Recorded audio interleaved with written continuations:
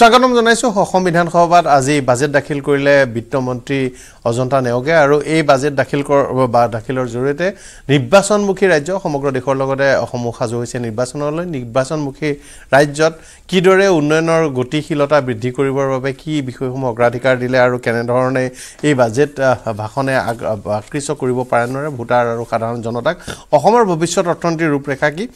এই কেবাটাও বিষয় আজি বাজেট ভাষণত পৰিস্ফুট হল গতিকে আমি এই সমগ্ৰ বিষয়টো কথা পাতি মোৰ সৈতে আজি এই পেনেলত উপস্থিত আছে ৰাজনৈতিক দলৰ প্ৰতিনিধি বিধায়ক আৰু তাৰ লগতে অৰ্থনৈতিক বিশ্লেষক মই জয়দীপ গুপ্তা ডাঙৰীয়া আপোনাক স্বাগতম জনাইছো জয়দীপ গুপ্তা ডাঙৰীয়া যে উদ্যোগ বাণিজ্য খণ্ডৰ সৈতে জড়িত আৰু এই সমগ্ৰ বিষয়টোৰ ওপৰত বিশ্লেষণ আগবঢ়াব মোৰ সৈতে বিতুপন মজুমদাৰ ডাঙৰীয়া আছে বিশ্লেষক অৰ্থনৈতিক বিশ্লেষক স্বাগতম জনাইছো মজুমদাৰ ডাঙৰীয়া আৰু ৰাজনৈতিক প্ৰতিনিধি মোৰ সৈতে কেবাজনো আছে গতিকে আব্দুল ৰছিদ মণ্ডল ডাঙৰীয়া আছে কংগ্ৰেছৰ জ্যেষ্ঠ বিধায়ক জ্যেষ্ঠ নেতা স্বাগতম জনাইছো লৰেন্স ইছলাই ডাঙৰীয়া আছে জ্যেষ্ঠ নেতা ইউপিপিএলৰ বিধায়ক স্বাগতম জনাইছো আৰু মোৰ সৈতে ভাৰতীয় জনতা পাৰ্টিৰ প্ৰতিনিধি আছে ৰূপেশ গোৱালা বিধায়ক স্বাগতম জনাইছো আৰু মই প্ৰথমতে ৰাজনৈতিক আলোচনা আৰম্ভ কৰাৰ আগতে মই দুইজন অতিথিৰ পৰা প্ৰতিক্ৰিয়া লৈ ল'ব বিচাৰিছো মই যাব বিচাৰিছো প্ৰথমতে বিতুপন মজুমদাৰ ডাঙৰীয়া চলে সমুতে যদি আমি বাজেটখনৰ বিষয়ে এটা ভুৰুকাত ভৰুৱাবলৈ কওঁ বাজেটখন যদি মই সিম্পলকে ক'ব বিচাৰো বাজেটখন মোটামুটি ভালো নহয় বা বহুত বেয়া নহয় বুলি নকওঁ এজ এ হোল ঠিকে থাকে বাজেট এখন নাম্বাৰ কিটা বাঢ়িছে আৰু আমাৰ যোনটো ষ্টেটৰ যোনটো গ্ৰছ ডমেষ্টিক প্ৰডাক্টৰ গ্ৰোথটো যোনটো দেখাইছে 5.9 যোনটো ৰিয়েল জিডিপি গ্ৰোথ একচুয়ালি বিলো পাৰ কম্পেয়াৰ টু দা যোনটো আমাৰ দেশৰ এভাৰেজৰ লগত নমিনেল জিডিপি আপোনাৰ ভালেখিনি দেখাইছে 14.5 মানে কি হয় দেশত ৰাজ্যত মানে ইনফ্লেশ্যন বাঢ়িছে লাষ্ট ইনফ্লেশ্যন ধৰি লওক আপোনাৰ অলমোষ্ট 9% মান হৈছে অন এন এভাৰেজ যদি আপুনি চাই সো বাজেটত পৰিকল্পনা যোনখিনি কৰিছে সেইখিনি ভাল কথা আৰু কিন্তু ইয়াত মই এটা বস্তু আগতেও কৈ আছো যে মই সদায় গভৰ্ণমেণ্টৰ ফালৰ পৰা নিজে ষ্টেপ লৈ ফেলাই মই নিজে গভৰ্ণমেণ্টে নিজে চাকৰি ক্ৰিয়েট কৰিম নিজে ইমান লাখ চাকৰি জয়েন কৰাম এনেকুৱা ধৰণৰ নিজে ষ্টেপ কিছুমান লৈ আছে কিন্তু এখন দেশত গভৰ্ণমেণ্টে নিজে বিজনেছ কৰি নিজে চাকৰি কৰি দেশখন চলাব নোৱাৰে বা নিজৰ ৰাজ্যখন চলাব নোৱাৰে সেইটো কাৰণে লাগে প্ৰাইভেট ইনভেষ্টমেণ্ট পিকআপৰ একো ধৰণৰ মই এতিয়ালৈকে প্ৰিভিয়াছ গভৰ্ণমেণ্ট হওক বা কাৰেণ্ট গভৰ্ণমেণ্টক হওক এতিয়াও মই ষ্ট্ৰং একো দেখা নাই কাৰণ অলৰেডি আমাৰ ইকনমিক এণ্ড পলিটিকেল ষ্টেবিলিটি আমি ভালে সময়ৰ পৰা দেখিছোঁ তৰুণ গগৈ গভৰ্ণমেণ্টৰ পৰা দেখি আছোঁ কিন্তু এই পাৰ্টত কাম নোহোৱাৰ কাৰণে আমাৰ যোনটো ইকনমিক গ্ৰোথ এতিয়াও চাগে যোনটো পটেঞ্চিয়েল হয় 5.9 যোনটো আমি দেখা পাইছোঁ ৰিয়েল জিডিপি যোনটো 9-10% অলমোষ্ট দেশৰে হ'ব পাৰে তো আমি সেইটো যেতিয়ালৈকে পোৱা নাই বা পামগে গোইং ফৰৱাৰ্ড যদি আমি প্ৰাইভেট ইনভেষ্টমেণ্টৰ ওপৰত ফ'কাছ কৰোঁ আৰু মোটামুটি কওঁ বেলেঞ্চ হিচাপে বাজেট অলপ হিতাধিকাৰীৰ ওপৰত এগেইন ফ'কাছ আছে যোনটো অলৰেডি আগতেও কৰিছে তো মই ইয়াৰ পৰা কিবা বহুত ডাঙৰ কিবা এক্সপেক্ট কৰা নাই কাৰণ আমি অলৰেডি দেখিছোঁ যিমানখিনি বাজেট দিয়া হয় বাজেটত যিখিনি গভৰ্ণমেণ্টে ষ্টেপখিনি কথা কয় কিন্তু আল্টিমেটলি সিমানখিনি কাম নহয়গৈ প্ৰথম কথা কালিও মই কৈছিলোঁ যে আমাৰ অসমত যোনটো এডুকেশ্যন ডিপাৰ্টমেণ্ট দিনে দিনে অৱস্থা বেয়া হৈ আহিছে এডুকেশ্যনত আমি ধৰি লওক প্ৰাইমেৰীৰ পৰা ছেকেণ্ডেৰীৰ পৰা আপুনি যদি হায়াৰ এডুকেশ্যন দেখে হায়াৰ এডুকেশ্যনৰ কাৰণে আমাৰ ল'ৰা ছোৱালী নোহোৱা হৈছে বা এতিয়াও বাহিৰলৈ গৈ আছে আপুনি নিজেই গ'লে গম পাব ডেটাখিনিয়ে কি কয় আৰু নিজে চকু দি ভালদৰে দেখা পাব তো মোটামুটি কওঁ যে যিমানখিনি বাজেটখিনি কৰা যায় এক্সিকিউশ্যন হ'ব লাগে আৰু প্ৰাইভেট ইনভেষ্টমেণ্ট যোনটো ক্লাইমেট সেইটো বিল্ড আপ কৰিব লাগে হয় গুপ্তা ডাঙৰীয়া নমস্কাৰ এই বাজেটখন বেসিক্যালি আমি খুব পজিটিভভাৱে লৈছোঁ ইণ্ডাষ্ট্ৰীৰ ফালৰ পৰা কাৰণ আত্মনিৰ্ভৰ অসমৰ কথা কোৱা হৈছে এইখন বাজেটত এইখন বাজেটে মোদীজীয়ে আত্মনিৰ্ভৰ ভাৰতৰ কথা কৈছিলে ইয়াত আত্মনিৰ্ভৰ অসমৰ কথা কোৱা হৈছে আৰু ইয়াৰ যিটো primary focus গভৰ্ণমেণ্টৰ deepening the fiscal capacity এনহেন্সিং capital expenditure and promoting sustainable economic development এই তিনিটা শব্দৰ ওপৰত জোৰ দি গোটেই বাজেটটোৰ ৰূপৰেখাটো তৈয়াৰ কৰা হৈছে উই আৰ ভেৰি পজিটিভ আগলৈ মই ইনডেপ্থ আলোচনাত মই ক'ম যে আমাৰ ফালৰ পৰা কি কি এৰিয়াত আমি পজিটিভিটি দেখিছোঁ স্পেচিয়েলি যোনটো ৰোড ইনফ্ৰাষ্ট্ৰাকচাৰ ডেভেলপমেণ্ট প্ৰজেক্টৰ কথা কোৱা হৈছে বা গ্ল'বেল হেৰিৰ কাৰণে গুৱাহাটীক এটা গ্ল'বেল চিটি হিচাপে গঢ় দিয়াৰ কথা কোৱা হৈছে দিজ আৰ একচুৱেলি চাম অফ দ্য ইম্পেটাছ যিটোৱে আগলৈ গৈ আমাৰ অৰ্থনীতিত বহুতখিনি উন্নতি সাধন কৰিব মই কংগ্ৰেছৰ প্ৰতিনিধি চলাইছোঁ মণ্ডল ডাঙৰীয়া মই এই বাজেটখনক মই ক'ম যে সাহিত্য পৰা এটা প্ৰবন্ধ ধুনীয়া ধুনীয়া শব্দ বাক্যৰ দ্বাৰা সম্বলিত এটা বাজেট য'ত অসমীয়া মানুহৰ আৱেগক সুন্দৰভাৱে উপস্থাপন কৰি একমাত্ৰ ভোটাৰ সৃষ্টিৰ লক্ষ্যৰে এই বাজেটখন তৈয়াৰ কৰা হৈছে অত্যাধিক হিতাধিকাৰী সৃষ্টিৰ লক্ষ্য লৈ পেলাই সম্পূৰ্ণ ৰাজনৈতিক স্বাৰ্থ সন্মুখত লৈ পেলাই চৰকাৰী ধনৰ ব্যৱহাৰ কৰি বিজেপিৰ ভোটাৰ সৃষ্টিৰ এটা আখৰা কৰা হৈছে আৰু ই এটা প্ৰবঞ্চনাৰ দলিল হিচাপেও মই কম যে ইয়াত যোৱা বাজেটবিলাকতে ঠিক তেনেকুৱাকৈ যিমানবিলাক তেওঁলোকে ঘোষণা কৰে কাব্যিক ভাষাৰে সাহিত্যিকৰ ভাষাৰে যিমানবিলাক আঁচনি তেওঁলোকে ঘোষণা কৰে ৰূপায়ণৰ বেলেগে দেখা যায় যে তেওঁলোকৰ ৰূপায়ণৰ শতাংশ একেবাৰে কম প্ৰত্যেকটো আঁচনি যিমান আঁচনি তেওঁলোকে ঘোষণা কৰে আটাইতকৈ বেছি আঁচনি ঘোষণা কৰা এই চৰকাৰে 2017 চনৰ পৰাই তেওঁলোকে প্ৰত্যেকটো বাজেট বক্তৃতাত ইমান আঁচনি ঘোষণা কৰে আৰু ইমান টকাৰো এনাউন্সমেণ্ট কৰে এনাউন্সমেণ্ট কৰাত ঘোষণা কৰাত যথেষ্ট এক্সপাৰ্ট কিন্তু ৰূপায়ণৰ বেলেগে তেওঁলোকে সাংঘাতিক ধৰণে ফেইলিয়ৰ হয় তাৰোপৰি যে তেওঁলোকে কিছু অন্যায়ভাৱে প্ৰতিশ্ৰুতি দিয়ে আৰু বৈষম্যমূলকভাৱে তেওঁলোকে বাজেট প্ৰিপাৰেশ্যনত তেওঁলোকৰ বৈষম্য দেখা যায় যদি উল্লেখ কৰোঁ যে সংখ্যালঘু উন্নয়ন পৰিক্ৰমা বিভাগ যোৱা বাজেটবিলাকত দেখা গৈছিল যে এই বিভাগত কেৱল সংখ্যালঘু মানুহৰ উন্নয়নৰ কাৰণে আলাপ আলোচনা কৰি থকা হৈছে আৰু এইবাৰ দেখা গৈছে 91 কোটি টকা বাজেটত ধাৰ্য কৰিছে যদিও যোৱা দিনবিলাকত দেখা পাইছিলোঁ যিমান টকা ধাৰ্য কৰে কিন্তু তেওঁলোকে বিত্ত বিভাগক আঁচনি ৰূপায়ণৰ ক্ষেত্ৰত একেবাৰে কম পাৰ্চেণ্টেজ বা কেতিয়াবা নিদিয়াকৈ থাকে আন বিভাগবিলাকতো তেওঁলোকে বাজেটত ধাৰ্য যিমানখিনি টকা ধাৰ্য কৰে সেইখিনি কেইটামান ডিপাৰ্টমেণ্ট বাদে বাকী ডিপাৰ্টমেণ্টবিলাকত টকা মোকলাই দিয়াৰ যিটো ৰেট একেবাৰে কম গতিকে এনেকুৱাকৈ জনসাধাৰণৰ আবেগৰ লগত প্ৰবঞ্চনা কৰাৰ এটা দলিলৰ বাদে বেলেগ একো নহয় লৰেন্স ইছলাইৰে অমৃতকালৰ সময়ছোৱাত আমাৰ ৰাজ্যৰ প্ৰথমগৰাকী মহিলা বিত্তমন্ত্ৰীয়ে চতুৰ্থবাৰৰ কাৰণে অসম বিধানসভাত চৰকাৰৰ হৈ পেলাই বাজেট দাখিল কৰিছে তাৰ বাবে প্ৰথমে মই ধন্যবাদ জ্ঞাপন কৰিছোঁ আৰু এই বাজেটত আমি দেখিবলৈ পাইছোঁ আমাৰ অসমৰ জনপ্ৰিয় মুখ্যমন্ত্ৰী ডক্টৰ হিমন্ত বিশ্ব শৰ্মাই ৰাজ্যখনক দেশৰ সৰ্বশ্ৰেষ্ঠ 5খন ৰাজ্যৰ ভিতৰত এখন কৰিবলৈ যি প্ৰয়াস যি পৰিকল্পনা কৰি কাম কৰি আছে তো এই বাজেটটো দেখিলে তাৰ এটা আমি এটা ছবি আমি দেখিবলৈ পাওঁ গতিকে এই বাজেটত সকলো দিশটো চুই গৈছে এটাও দি বাদ পৰা নাই আৰু এইবিলাক যি পৰিকল্পনা লোৱা হ'ল এই পৰিকল্পনাবিলাক যথা সময়ত আমি যদি কাম কৰি যাব পাৰোঁ চৰকাৰে তেতিয়াহ'লে ডেফিনেটলি আমাৰ অসমখন ভাৰতৰ সৰ্বশ্ৰেষ্ঠ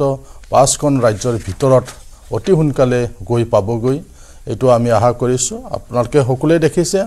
যোৱাবাৰতকৈ বেছি ইয়াত বাজেটত ধাৰ্য কৰা হৈছে গতিকে আমি সকলোৱে স্বীকাৰ কৰিব লাগিব যে ৰাজ্যখন আগবাঢ়ি আছে উন্নয়নৰ ক্ষেত্ৰত ইয়াত আমি দেখিবলৈ পাইছোঁ যে সকলো যি হিতান এই হিতানতে কাম কৰিবলৈ এই বাজেটত ধাৰ্য কৰা হৈছে গতিকে আগতকৈ বেছি জনমুখী এই বাজেট আগতকৈ বেছি জনপ্ৰিয় এই বাজেট গতিকে মই প্ৰথমে বিত্তমন্ত্ৰী আৰু অসমৰ সন্মানীয় মুখ্যমন্ত্ৰীক ধন্যবাদ জ্ঞাপন কৰিছোঁ হয় বিজেপিৰ প্ৰতিনিধি বাজেটক লৈ মিশ্ৰিত প্ৰতিক্ৰিয়া হয় মই মাননীয় মুখ্যমন্ত্ৰী ডক্টৰ হিমন্ত বিশ্ব শৰ্মা ডাঙৰীয়া আৰু মাননীয় বিত্তমন্ত্ৰী অজন্তা নেওগ ডাঙৰীয়ানিক মই আন্তৰিকতাৰে ধন্যবাদ জনাব খুজিছোঁ কাৰণ অসমৰ ৰাইজৰ কাৰণে এইবাৰৰ যিটো বাজেট সেই বাজেটটো একমুখে ক'ব লাগিব যে সৰ্ববৃহৎ বাজেট 1,43,605 কোটি টকাৰ ইমান ডাঙৰ বাজেট যিটো বাজেটৰ যোগেদি যেতিয়া আমাৰ বিগত সময়ছোৱাত যেতিয়া আমাৰ অসমৰ উন্নয়নৰ ধাৰা আৰম্ভ হৈছিল এই বাজেটে সেই ধাৰাক আৰু অধিক ত্বৰান্বিত কৰিব আৰু অধিক গতি প্ৰদান কৰিব আৰু আমাৰ মাননীয় মুখ্যমন্ত্ৰী মহোদয় যিটো কথা বাৰম্বাৰ কৈ আছে যে আমি অসমক ভাৰতবৰ্ষৰ 5খন সৰ্বশ্ৰেষ্ঠ ৰাজ্যৰ ভিতৰত বনাবৰ কাৰণে কাম কৰিব লাগিব মই ভাবোঁ যিটো বাজেট আজি দাখিল হৈছে তাত আমি নিশ্চয় তাৰ প্ৰতিফলন দেখা পাইছোঁ আমি যিটো ইকনমিক গ্ৰথ আমাৰ অসমৰ ইকনমিক গ্ৰথ মানে নেশ্যনেল গ্ৰথতকৈও আমাৰ বেছি 19.9% গ্ৰথ আৰু নেশ্যনেল গ্ৰথ আমাৰ 16%। গতিকে এইবিলাক কেতিয়াও আমি অসমৰ দৰে এটা পিছপৰা ৰাজ্যত আমি কেতিয়াও কল্পনাই কৰা নাছিলোঁ, কিন্তু আজি অসমে যে দেশৰ আগশাৰীৰ ৰাজ্যবিলাকৰ লগত ফেৰ মাৰিব পৰাকৈ নিজকে আগবঢ়াই লৈ যাবৰ কাৰণে ইমান মানে দ্ৰুতগতিত কাম হৈছে তাই সঁচাকৈ ধন্যবাদৰ পাত্ৰ আমাৰ ৰচিদ মণ্ডল ডাঙৰীয়াই কৈছে যে এইটো গদ্য আৰু পদ্য থাকিবই সকলো কথা আমি শুৱনিভাৱে ক'ব লাগিব কাৰণ ইমান কাম হৈছে যেতিয়া তাত গদ্যও থাকিব পদ্যও থাকিব কাৰণ আজি কেৱল আমাৰ আন্তঃগাঁথনিয়ে নহয় সকলো ক্ষেত্ৰত কৃষি ক্ষেত্ৰতে হওক বাগিচাৰ শ্ৰমিক ৰাইজৰ কাৰণে হওক আমাৰ মহিলাৰ কাৰণে হওক ছাত্ৰ ছাত্ৰীসকলৰ কাৰণে হওক সকলো দিশ সাঙুৰি লোৱাকৈ এই বাজেটখন দাঙি ধৰিবলৈ যত্ন কৰা হৈছে আৰু মই ভাবোঁ এনেদৰে আমি অসমক আমি দেশৰ ভিতৰত 5খন ৰাজ্যৰ ভিতৰত অন্যতম শ্ৰেষ্ঠ ৰাজ্য আমি বনাব পাৰিম কেইবাটাও গুৰুত্বপূৰ্ণ বাজেটৰ ঘোষণা আছে মই চমুকে কেইটামান বাজেটৰ ঘোষণা হাইলাইট কৰি দিব বিচাৰিছোঁ তাৰ ভিতৰত এটা গুৰুত্বপূৰ্ণ কথা হ'ল অসমৰ 1,30,000তকৈ অধিক লোক যিসকল লোকে বিভিন্ন কাৰণত আৱাস গৃহ পোৱা নাছিল এই লোকসকলৰ নাম পূৰ্বৰ যি প্ৰধানমন্ত্ৰী আৱাস গৃহ যোজনাৰ ৱেট লিষ্ট তাত সন্নিৱিষ্ট হোৱা নাছিল এইবাৰ তেওঁলোকক এই অতিৰিক্ত লোকসকলৰ কাৰণে 1,30,000টা অতিৰিক্ত ঘৰ নিৰ্মাণৰ পথ প্ৰশস্ত কৰিব এই কথা ঘোষণা কৰিছে এটা অতি গুৰুত্বপূৰ্ণ কথা কৈছে যে যিসকল দৰিদ্ৰ পৰিয়াল যাৰ ঘৰত এটাও চৰকাৰী চাকৰিয়াল নাই তেওঁলোকৰ পৰিয়ালতো যাতে এটা চৰকাৰী চাকৰি হয় তাৰ কাৰণে তেনে পৰিয়ালৰ ছাত্ৰ ছাত্ৰী শিক্ষাৰ্থীয়ে যদি নিযুক্তি পৰীক্ষাত অৱতীৰ্ণ হয় 5% তেওঁ বোনাছ নম্বৰ লাভ কৰিব যাতে তেওঁ চাকৰিটো পোৱাত সুবিধা হয় আৰু এইবাৰ বিধানসভাতে এখন আইন তেওঁ প্ৰণয়ন কৰিব এই কথাটো আজি বিত্তমন্ত্ৰীয়ে ঘোষণা কৰিলে ইয়াৰ লগে লগে আন এটা গুৰুত্বপূৰ্ণ কথা কৈছে যে চৰকাৰী নিযুক্তি 1 লাখ পূৰ্ণ হোৱাৰ পথত আগবাঢ়িছে আৰু বিভিন্ন ব্যক্তিগত খণ্ডত নিয়োজন বিশেষকৈ যুৱকসকলক ব্যৱসায়ৰ প্ৰতি আগবঢ়াই নিয়াৰ স্বাৰ্থত যি ধনৰ আবণ্টন দিব সেই ধন পুঁজি যোগান ধৰিব আৰু মহিলাসকলক আত্মসহায়ক গোটৰ জৰিয়তে দিয়া ধন তাৰ দুটা গুৰুত্বপূৰ্ণ ঘোষণা কৰিছে অসমীয়া পূৰ্ণদৈৰ্ঘ্যৰ চিনেমা নিৰ্মাণ কৰিলে 10 লাখ টকাকৈ চৰকাৰৰ ফালৰ পৰা দিব চিনেমা হল যদি নিৰ্মাণ কৰে তেনেহলে চিনেমা হল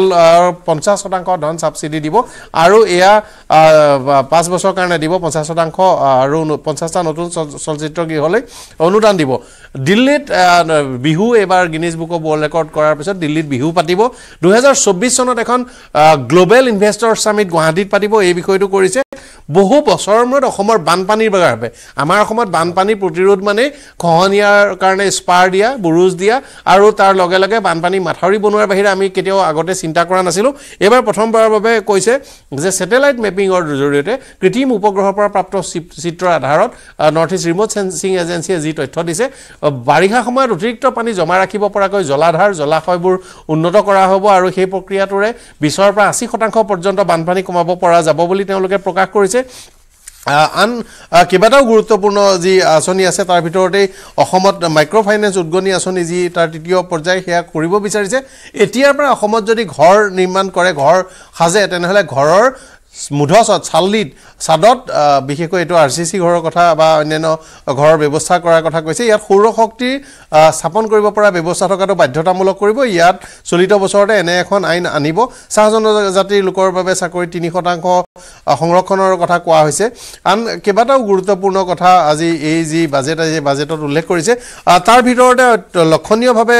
কোৱা হৈছে যে গুৱাহাটীৰ পৰা দূৰলৈ জাগিৰ ৰোডলৈ গৈ জাগিৰ ৰোডত গুৱাহাটী পৌৰ নিগম প্ৰাধিকাৰী আৰু তাৰ এআইডিচিৰ সহযোগত তাত এখন নগৰীয় পৰিসীমা তাত গঠন কৰিব এই তাৰ এক প্ৰস্তাৱ কৰা হৈছে তাৰ লগে লগে আন কেইবাটাও কথা আছে কৃষিৰ ক্ষেত্ৰত প্ৰযুক্তিৰ জৰিয়তে কৃষি উৎপাদন বৃদ্ধিৰ ক্ষেত্ৰত প্ৰযুক্তি ব্যৱহাৰ কৰা আৰু প্ৰযুক্তিৰ জৰিয়তে কৃষিৰ বিষয়টো উল্লেখ কৰা হৈছে আজি কেইবাটাও আজি বিষয় দিছে তাৰ ভিতৰত এটা হৈছে যে ইলেক্ট্ৰিক ভেহিকলছৰ যি বেটাৰী চালিত বা বিকল্প ইন্ধনৰ গাড়ী তাৰ বাবে বেটাৰী চালিত গাড়ীৰ বাবে বিশেষ 3% ৰেহাই কথা কোৱা হৈছে চৰকাৰী কৰ্মচাৰীৰ বাবে যান বাহন ক্ৰয়ৰ ক্ষেত্ৰত যি ৰেহাই আছে সেয়া আঁচনি চলাই থাকিব চৰকাৰী কৰ্মচাৰী ঘৰৰ বাবে যি আঁচনি আছে সেয়া চলাই থাকিব আন কেইবাটাও বিষয়ত গুৰুত্বপূৰ্ণ কথা কৈছে যে যি নতুনকৈ অসমত বিভিন্ন চিকিৎসাৰ ক্ষেত্ৰত বিশেষকৈ ডায়ালিসিস কাৰ্যসূচী শিশুৰ জন্মগত হৃদৰোগকে ধৰি কেইবাটাও গুৰুত্বপূৰ্ণ বিষয়ত চৰকাৰে যিখিনি বিষয় সহযোগিতা আগবঢ়ায় সেয়া চৰকাৰে অব্যাহত ৰাখিব সত্ৰসমূহৰ বাবে যথেষ্ট ধন ভাওনা সমিতিবোৰলৈ 25,000 টকা কনকলতা বৰ্তা বৰুৱাৰ ঘৰ সংগ্ৰহালয়লৈ ৰূপান্তৰকৰণ পাটবাউসী সত্ৰ ইত্যাদিলৈ সত্ৰসমূহলৈ 15 কোটি বা 5 কোটি টকা পৰ্যন্ত বিভিন্ন ধনৰ আবণ্টনৰ কথা কোৱা হৈছে আৰু সৰ্বশেষত আটাইতকৈ গুৰুত্বপূৰ্ণ যি চৰকাৰে ভোটৰ অংক য'ত কৰে চৰকাৰৰ ভোটৰ অংক নিশ্চিতভাৱে থাকিব চৰকাৰৰ ভোটৰ অংকত মইনা যি আঁচনি আছে মুখ্যমন্ত্ৰী মইনা আঁচনি নিযুত মইনা অৰ্থাৎ নিযুত মইনা 10 লাখ ছাত্ৰী তেওঁলোকে কৈছে যে বাল্য বিবাহ ৰোধ কৰাৰ বাবে এই আঁচনি কৰা হৈছে একাদশ শ্ৰেণীত যদি নামভৰ্তি কৰে 10,000 টকা স্নাতকত নামভৰ্তি কৰিলে 12,500 টকা স্নাতকোত্তৰত 15,000 টকাকৈ অৰ্থনৈতিক এই যি তেওঁলোকে এটা সুবিধা পাব সকাহ পাব অৰ্থনৈতিক তেওঁলোকে এটা ধন পাব আৰু ইয়াৰেই তেওঁলোকে বাল্য বিবাহ ৰোধ কৰিব পাৰিব পঢ়াত পৰিয়ালৰ লোকসকলে বা ছাত্ৰ ছাত্ৰীসকলে আগ্ৰহ পাব সেই প্ৰতিশ্ৰুতি দিছে গতিকে আঁচনিৰ প্ৰতিশ্ৰুতি যথেষ্ট আছে আৰু তাৰ ভিতৰতে এটা গুৰুত্বপূৰ্ণ বিষয় হৈছে যে এই যি উন্নয়নৰ হাৰ যদিও কোৱা হৈছে যে ৰাজ্য চৰকাৰখনত উন্নয়নৰ হাৰ গোলকীয় বিকাশৰ হাৰ 2.9% কিন্তু অসমত বিকাশৰ হাৰ 5.9% আৰু ই কেনেধৰণে আচলতে ইয়াত বিকাশৰ হাৰে ফেৰ মাৰিব সেইটো এটা লক্ষণীয় কথা হ'ব মোৰ সৈতে একচুৱেলি কথাটো হ'ল মই আচাৰপল উজেন ডাঙৰীয়া সংযুক্ত হৈছে মোৰ সৈতে আপোনাকো স্বাগতম জনাইছোঁ বিধায়ক আৰু আমি আলোচনা কৰি আছিলোঁ সমগ্ৰ বিষয়টো মজুমদাৰ ডাঙৰীয়া তেখেতে ক'লে যে আমাৰ অসমৰ গ্ৰোথ 19% নহয় 5.9% টু ৰিয়েল জিডিপি আপুনি লাষ্ট ইয়াৰ ইকনমিক গ্ৰোথ মানে জিডিপি গ্ৰোথৰ কথা পাতিছে আপুনি ইকনমিক গ্ৰোথৰ কথা কৈছো ইকনমিক গ্ৰোথ জিডিপি জিএসডিপি দি হয় বেলেগ কিবাটো নাই বাৰু ইকনমিক গ্ৰোথৰ কথা কৈছো মই ইয়াত আছে না নমিনেল জিডিপি কথা কৈ আছে নমিনেল জিডিপি মানে কি হ'ল আপোনাৰ ৰিয়েল জিডিপি 5.9% আৰু নমিনেল জিডিপিত আপোনাৰ কি হয় বস্তুৰ দামৰ লগত কৰা যায় জিডিপি দুবিধ ধৰণৰ থাকে মই এবাৰ কৈ লওঁ হয় মই এনেকুৱা ক'ব বিচৰা নাই যে মই কিবা বিৰোধী হিচাপে কৈছোঁ দেই মই এখন মই বিচাৰোঁ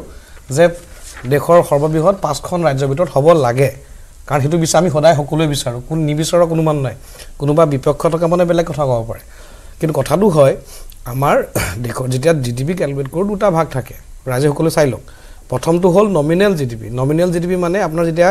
দেশত কিমান গুডছ এণ্ড ছাৰ্ভিচেছ প্ৰডিউচ কৰিছে সেইটো হিচাপ নিকাচ লয় বৰ্তমান যোন দামত লয় সেইটো নমিনেল হিচাপে লয় আৰু ৰিয়েল জিডিপি যোনটো হয় এটা কনষ্টেণ্ট প্ৰাইচ লয় যে আগতে যোনটো প্ৰাইচ ফিক্স কৰি লয় সেইটো প্ৰাইজত কেলকুলেট কৰে ভাৰতৰ যেতিয়া ইকনমিক গ্ৰোথ আমি কওঁ 7% বুলি যেতিয়া কওঁ 7.1 সেইটো ৰিয়েল জিডিপি ভাৰতৰ গোটেই নেশ্যনেল এভাৰেজ নমিনেল জিডিপি হ'ল আপোনাৰ এৰাউণ্ড 13 to 14% হয়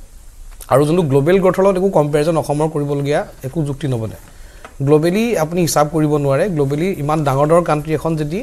আপুনি 18 ট্ৰিলিয়ন 20 ট্ৰিলিয়ন এখন দেশ যদি আপুনি 10% গ্ৰ' কৰে পৃথিৱীখন বেলেগ কিবা হৈ যাব ৰিচোৰ্চেছ খতম হৈ যাব তো সেইবিলাক কাণ্ট্ৰি 2% গ্ৰ' কৰে আৰু মই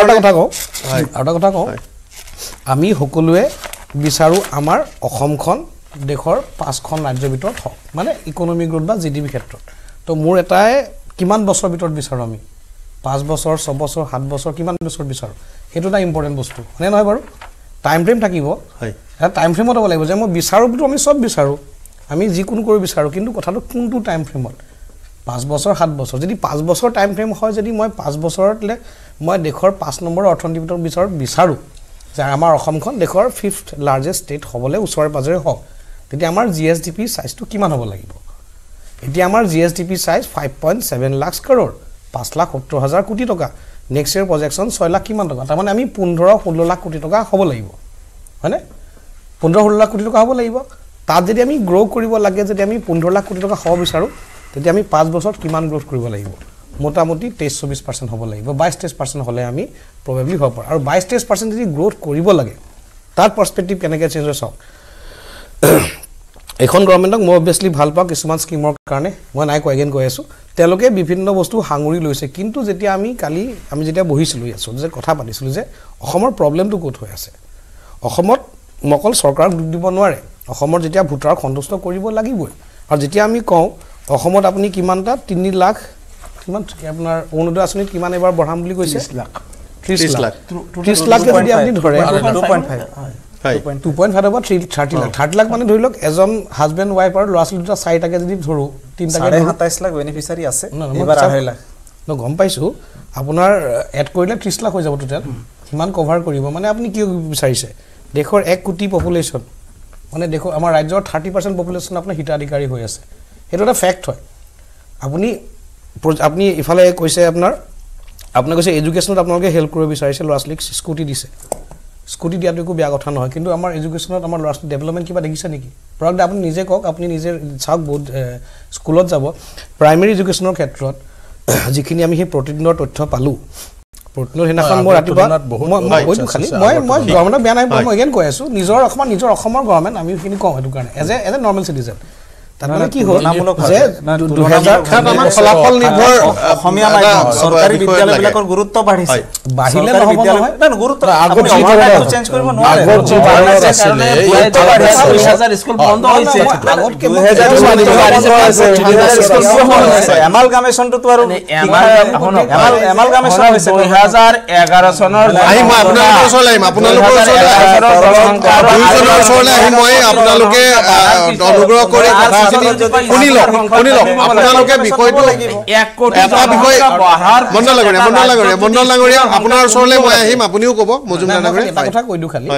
মই কোৱা নাই যে ৰিলেটিভলি পাৰফৰ্ম কৰিছে অবভিয়াছলি ক'ত নাই কৰা মই যেতিয়া ৰিলেটিভ কম্পেৰিজন কৰোঁ দেশৰ 5খন ৰাজ্যৰ ভিতৰত কৰিব বিচাৰিছোঁ ন সেইটো কাৰণেতো মই এখন পাতিছোঁ আৰু মোৰ অবজেক্টিভটো কি সময় লাগিব কাৰণে কি কৰিব লাগে সেইটোতো আমি কিবা ভাবিছোঁ সেইটো কথা কৈছোঁ যে আপোনাৰ এডুকেশ্যন চিষ্টেমটো বৰ দৰকাৰ এডুকেশ্যন আপোনাৰ প্ৰাইমেৰী এডুকেশ্যনত আপোনাৰ গভৰ্ণৰ স্পিচৰ ওপৰত যেতিয়া গভৰ্ণৰ স্পিচ আপোনাৰ ওচৰলৈ আহিম মই আপোনাৰ লগত সুধিবলগীয়া কেইবাটাও বিষয় আছে ৰূপেশ গোৱালা ডাঙৰীয়া মই সুধিবলগীয়া বহুত কথা আছে আপোনালোকৰ চাহ বাগানৰ কথাই প্ৰথমতে সুধিম আপোনালোকেনো কি কৰিলে কিন্তু তাৰ আগত আমি এইকেইটা কথা বিৰোধী মই কোনো পধ্যে বিৰোধী নহয় মই নৰ্মেল চিটিজেন হয় চমুকে মই না কংগ্ৰেছৰ হয় না বিজেপিৰ হয় কোনো ধৰণৰ পলিটিকেল পাৰ্টিৰ মোৰ এফিলিয়েশ্যন নাই পাৰ্চনেল সো মই কথাটো কৈ আছোঁ যে এডুকেশ্যন যোনটো চিষ্টেম প্ৰতিদিনত মই ৰাতিপুৱা পঢ়িলোঁ মই ৰাতিপুৱা মানে চকুটি ভালে দেখা নাপায় কেতিয়াবা পঢ়িলোঁ বোলে আমাৰ বোলে 3000 কোটি টকা মুকুলাই দিয়া কথা আছিলে চেণ্ট্ৰেলৰ পৰা মই লাষ্ট ইয়াৰ ডেটাবিলাক ভিতৰত চালোঁ 2700 কোটি টকা সৰ্বশিক্ষা মিছনত মুকুলাই দিয়া কথা আছিলে পাইছে 700 কিমান কোটি টকা আৰু তাতো সেইখিনি ফাণ্ড ইউটিলাইজ কৰিব পৰা নাই আৰু এটা কথা যোনটো মই প্ৰাইভেট ইনভেষ্টমেণ্টৰ কথা লিংকেজ ক্ৰিয়েট কৰাৰ কথা কৈ আছোঁ সেই লিংকেজটো যদি ক্ৰিয়েট হয় অবভিয়াছলি পটেনচিয়েল আছে আমাৰ কেপেবিলিটি আছে বৰ্তমান গভৰ্ণমেণ্টৰ সেইখিনি ৰোডমেপ ক্লিয়াৰ কৰিব পাৰে আমাৰ এতিয়া অসমক এতিয়া পলিটিকেল ষ্টেবিলিটিৰ বাহিৰত আমাৰ অসমক চিনিও পায় এতিয়া তো সেইখিনি ৰোডমেপ লৈ ক্লিয়াৰ কৰিলে মই বেছি সুখী হ'ম আমি সিমান 5 নম্বৰ ৰাজ্যত যাওঁতে অলপ দিগদাৰ তো এই বাজেটখন মই আগতেও কৈছোঁ এটি শুকান বাজেট আৰু এই বাজেটত বৰ বিশেষ একো দেখা নাই বিশেষভাৱে যিবিলাক কথা ৰাজ্যৰ জনগণে বিচাৰে যে এইখিনি হ'লে আমাৰ জীৱন ধাৰণৰ মানটো উন্নত হ'ব সেইবিলাক বিষয় মিচিং আজি ৰাস্তা ঘাটৰ ডেভেলপমেণ্টৰ কথা প্ৰথম দ্বিতীয় বাজেটত আমি যেতিয়া বিধানসভাত আহিছিলোঁ পঞ্চায়তক বিধানসভাত দ্বিতীয়টো বাজেটত দেখিছিলোঁ যে নতুন এটা স্কিম আনিছে ৰাস্তা ঘাটৰ কাৰণে ভাল পাইছিলোঁ পৰৱৰ্তী বছৰত সেই স্কিমটো কণ্টিনিউ কৰিলে মুখ্যমন্ত্ৰী পকীপথ যোজনা এইবাৰ দেখা গ'ল যে বাজেটত সেইটো কাৰণে পইচা নিদিলে অসমমালা বুলি এটা স্কিম লৈছে এইটো চলি আছে কিছু বছৰৰ পৰা এইবাৰ অসমমালাই সীমা ইপিনে নলবাৰী অতিক্ৰম কৰা নাই বুজিছেনে তো নলবাৰী যেতিয়া অতিক্ৰম কৰা নাই সিপিনে গোৱালপাৰাৰ পৰা আৰম্ভ কৰি বৰপেটাৰ পৰা আৰম্ভ কৰি ধুবুৰী কোকৰাঝাৰ গোটেইখিনি বঞ্চিত আজি কিবা কি অলপমান পাতলা এটা পাইপেদি নি কেনে যদি কোকৰাঝাৰত পেলাইছে তো পেলাইছে তাৰ বাহিৰত একো নহয় আজি ডাঙৰ স্কিম এতিয়া ফ্লেগশ্বিপ প্ৰগ্ৰামৰ যিমানখিনি শ্বেয়াৰ আছে গোটেই ডিষ্ট্ৰিক্টবিলাকে পায় কিন্তু চৰকাৰে যিবিলাক ডাঙৰ স্কিমবিলাক লৈ আছে খুব দৃষ্টিকটুভাৱে একপক্ষীয়ভাৱে বিশেষ অঞ্চলত লৈ আছে আৰু যাৰ জৰিয়তে বিশেষত নলবাৰীৰ সিফালৰ নলবাৰীৰ পিছৰ পৰা যিমানখিনি নামনি অসম আছে গোটেই জেগাখিনিক বঞ্চিত কৰি আছে 2 নম্বৰ কথাটো হৈছে যে বাজেটত হিতাধিকাৰী সৃষ্টি কৰি 27.5 লাখ বনাইছে আৰু আমাৰ ডাঙৰীয়া আগতে কোৱাৰ দৰে যে এইটো 30 লাখলৈ এতিয়া ল'ব বিচৰা হৈ আছে আৰু অহা দিনত আৰু বঢ়াব হিতাধিকাৰী সৃষ্টি এওঁলোকৰ মূল উদ্দেশ্য আৰু যাৰ জৰিয়তে এওঁলোকে ভোট বেংকৰ ৰাজনীতি যাতে কৰিব পাৰে আজি ইয়াতে শিক্ষা দীক্ষাৰ ক্ষেত্ৰত ইনভেষ্টমেণ্টৰ ক্ষেত্ৰত ডাঙৰ ইনভেষ্টমেণ্ট এটা দেখা গ'ল যে স্কুল প্ৰতিষ্ঠানত কিছু পইচা পাতি 2 কোটি টকা এইটো যোৱা বাজেটতে ঘোষণা হৈছিল 332খন স্কুলৰ কথা কৈছে তো 126টাকে হ'লে 250-254টা হ'ব লাগিছিল কিন্তু দুটাতকৈ বেছি বহুতে পাইছে বিশেষভাৱে বিৰোধী বিধায়ক থকা সমষ্টিবিলাকত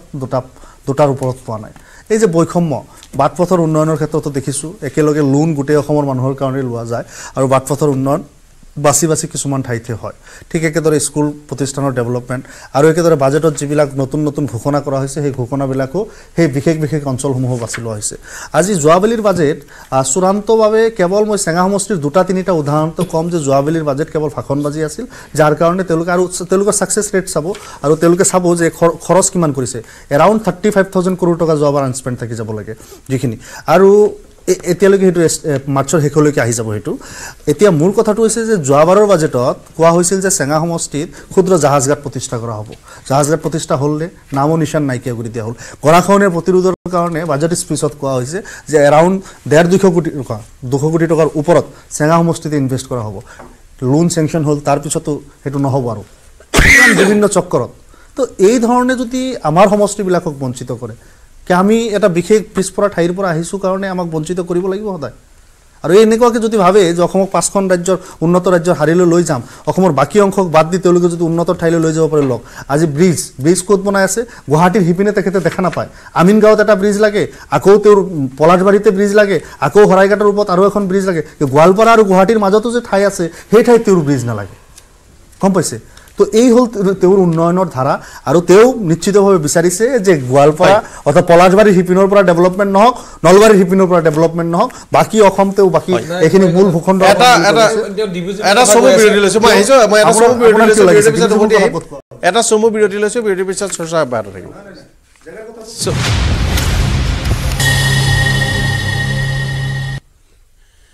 বিৰতিৰ পিছত স্বাগতম জনাইছো আলোচনা কৰি আছো বাজেট মোৰ চকুত পৰা এটা প্ৰস্তাৱ মই কৈ ল'ব বিচাৰিছো থাকি যাব পাৰে জাগিৰোডত কাগজ কলৰ যি ভূমি আছে সেই ভূমিত গুৱাহাটী মিউনিচিপাল ডেভেলপমেণ্ট অথৰিটি প্ৰাধিকৰণ আৰু এজেঞ্চি আৰু অসম ঔদ্যোগিক উন্নয়ন নিগমে এখন ঔদ্যোগিক নগৰ ইণ্ডাষ্ট্ৰিয়েল টাউনশ্বিপ নিৰ্মাণ কৰিব গতিকে এটা ধাৰণা কৰা হৈছে যে গুৱাহাটীৰ সমীপত কিবাখন উপগ্ৰহীয় নগৰ বিকাশ কৰিব আৰু ফাঁচী বজাৰ পাইকাৰী বজাৰখন উপকণ্ঠীয় অঞ্চললৈ স্থানান্তৰ কৰিব তাৰ লগতে হাইকোৰ্ট স্থানান্তৰকৰণ আছে এটা কথা ঠিক যে মানে জাগিৰোডৰ মাটিখিনি দুভাগ কৰি এফালে হয়তো টাটাক দিব বিচাৰিছে ছেমি কণ্ডাক্টৰৰ কাৰণে আৰু আনটোফালে এখন ইণ্ডাষ্ট্ৰিয়েল টাউনশ্বিপ বা অফিচিয়েল এনেকুৱা চৰকাৰৰ কিছু অফিচ তালৈ যাব এনেকুৱা ধৰণৰ প্ৰস্তুতি এটা হ'ব পাৰে কাৰণ ইফালে 6 লেন এটাৰ কথা বতৰাও চলি আছে আমি আলোচনা কৰিম গুপ্তা ডাঙৰীয়া হয় গোটেই বাজেটখন যদি আমি চাওঁ গভৰ্ণমেণ্টে আপোনাৰ ইনফ্ৰাষ্ট্ৰাকচাৰ এনাৰ্জি আৰু স্কিলৰ ওপৰত যথেষ্টখিনি জোৰ দিছে আজি যদি অসম মালাৰ পৰা আদি কৰি আপুনি যদি ৰোড কানেক্টিভিটিখিনি চায় তো এইটোৰ পৰা আমাৰ এটা বস্তু আমি চকুত পৰে যে বেচিকেলি আমাৰ এটা বস্তু হ'ল কি ইণ্ডাষ্ট্ৰিয়েল এৰিয়া বা ইণ্ডাষ্ট্ৰিয়েল লেণ্ড খুব কম অসমত উই আৰ নট লাইক গুজৰাটত যথেষ্টখিনি লেণ্ড আছে তো সেইকাৰণে ইণ্ডাষ্ট্ৰিবোৰ ছেটআপ কৰাত সহজ হয় কিন্তু আমাৰতো এগ্ৰিকালচাৰ ইকনমি চ' এগ্ৰিকালচাৰ কাৰণে আমাৰ কিছুমান চৰকাৰে লেণ্ড বেংক হয়তো বেলেগ বেলেগ ডিষ্ট্ৰিক্টত হেৰি কৰিছে বাট কানেক্টিভিটিটো প্ৰব্লেম হৈ আছিলে যিটো আজি অসম মালাই নেশ্যনেল হাইৱেৰ লগত কানেক্ট কৰি ৰোড ইনফ্ৰাষ্ট্ৰাকচাৰ যথেষ্টখিনি আগবঢ়াই নিয়াৰ কাৰণে চেষ্টা চলি আছে 50,000 kilometre road has been developed আৰু এট 12 কিলোমিটাৰ্ছ পাৰ ডে আৰু আগলৈ এইখিনি আৰু উন্নতিকৰণ হ'ব বুলি চৰকাৰে এইবাৰ কৈছে দ্বিতীয়টো হ'ল আমাক এনাৰ্জি লাগে ইণ্ডাষ্ট্ৰীৰ কাৰণে চ' সেইকাৰণে ছ'লাৰ এনাৰ্জি 1000 মেগাৱাট ছ'লাৰ এনাৰ্জিৰ কথা কোৱা হৈছে আপোনাৰ লোৱাৰ হেৰি প্ৰজেক্টৰ 120 মেগাৱাটছৰ কথা কোৱা হৈছে তো যথেষ্টখিনি এনাৰ্জি যিখিনি গভৰ্ণমেণ্ট আমাক লাগে সেইখিনিৰ বিষয়ে government is talking about green energy government is talking about solar energy for the development of industry 3 number হ'ল এটা কথা মন কৰিছেনে নাই নাজানো যে আমাৰ স্কিল ডেভেলপমেণ্ট ইউনিভাৰ্চিটিৰ কাম যথেষ্টখিনি আগবাঢ়িছে 2025ত skill development university will be operational আৰু য'ত 1500 ষ্টুডেণ্টছ তাত স্কিল ট্ৰেইনিং ল'ব আজি যদি ইণ্ডাষ্ট্ৰিবোৰ আহে টাটাই ছেমি কণ্ডাক্টৰ খুলিব চ' ইণ্ডাষ্ট্ৰি খুলিব বা বেলেগ ডাঙৰ ইণ্ডাষ্ট্ৰি খুলিব তাৰ কাৰণে government is basically committed ইটছেল্ফ for a global summit in the month of November য'ত 25 কোটি টকা গভৰ্ণমেণ্টে ধাৰ্য কৰিছে গ্ল'বেল ছামিটৰ কাৰণে 2017ৰ যোনটো গ্ল'বেল ছামিট হৈছিলে তাত আমি দেখিছিলোঁ যে যদিও বহুতখিনি ইণ্ডাষ্ট্ৰিয়েলিষ্ট আহি তেওঁলোকে ইচ্ছা প্ৰকাশ কৰিছিলে আগলৈ তেওঁলোকে ইনফ্ৰাষ্ট্ৰাকচাৰ বা বেলেগ অজুহাতত আহিব পৰা নাছিল এইবাৰ গভৰ্ণমেণ্টে সেইবাৰ দুটা সমস্যা হৈছে একদম 19 চনত কা আন্দোলন আৰু কোভিড দুইটাই যথেষ্ট প্ৰভাৱ পেলালে আমাৰ জাপানৰ প্ৰধানমন্ত্ৰীৰ ভ্ৰমণ আৰু এইবোৰ জ্বলাই দিয়াটো খুব এটা নেতিবাচক কথা আন কিবা হওক নহওক আৰু সেইবাৰ যথেষ্ট টুৰিষ্ট আৰু কালচাৰেলত আমাৰ অত্যাচাৰ কৰিলে এই নাগালেণ্ডত ফেষ্টিভেলৰ কাৰণে যোৱা গোটেই মিউজিচিয়ানৰ জ্বলাই দিলে টুৰিষ্টৰ যি অৱস্থা হৈছে সেই ধৰণৰ অৱস্থা কৰিব নাপায় আন্দোলন যি বিষয়তে নহওক টুৰিষ্টৰ কথা নাভাবাকে আন্দোলন কৰিলে কিন্তু বিপদ হ'ব এটা বস্তু ভাল হৈছে যে আন্দোলন নোহোৱা হৈছে আৰু লাহে লাহে যোৱাবাৰ দুৰ্ভাগ্যজনক অৱস্থা সেই 11 ডিচেম্বৰ 12 ডিসেম্বৰত মই বহুকেইটা বিদেশী পৰ্যটকৰ দল কাজিৰঙা ৰহা নগাঁও মানৰ পৰা উদ্ধাৰ কৰি বিমানবন্দৰ পোৱাইছো আৰু বিমানবন্দৰৰ ভিতৰত এৰাতি দুৰাতি তেওঁলোক থাকিবলগীয়া হৈছে এই ধৰণৰ দুৰ্ভাগ্যজনক অৱস্থা আন্দোলন যিয়ে নগৰ কৰিব নালাগে আমি তাৰে কুফলাকো বুজিছো আন্দোলন কৰে গুপ্তা ডাঙৰীয়া হয় আৰু এই আমি যোনটো গ্লোবেল সামিটৰ কথা চৰকাৰে এবাৰ কৈ আছে সেই গ্লোবেল সামিটত 2017 চনৰ যোনটো সামিট হৈছিল তাৰ পৰা আমি যথেষ্টখিনি জ্ঞান আহৰণ কৰি মই খুব হেৰি যে এইটো successful hobo aru okol tatai nohoy aru we will have large major entrepreneurs coming and setting up industry in Assam keti apnar ei November hobo November